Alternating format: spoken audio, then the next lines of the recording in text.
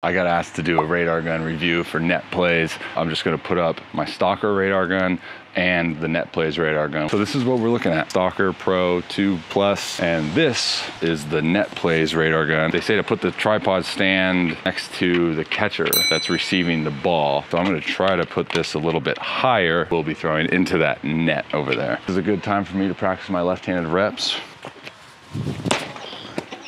43.9.